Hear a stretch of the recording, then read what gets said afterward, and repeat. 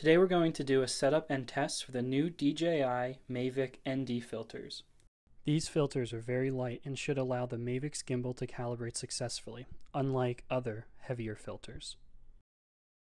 They should reduce the light by 2, 3, and 4 stops. This lets you control how fast the aperture opens and closes, creating a motion blur. So let's take a look inside. Inside the package, we have the instruction packet and the 3 filters. We have the ND4, ND8, and ND16 filters. As you can see, the ND filters are very small and light.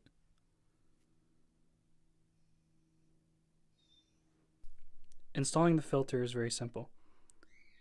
Simply place it onto the Mavic's lens and press it down until it clicks. Removing the filter is much more difficult than putting the filter on.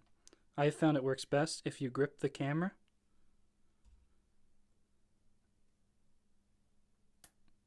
and pop off the clip from the side. Let's test to make sure that the Mavic can calibrate the gimbal with the filters on.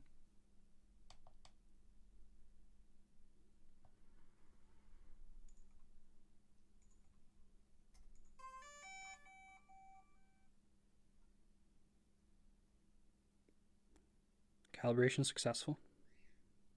Now let's take this thing outside and go for a test flight.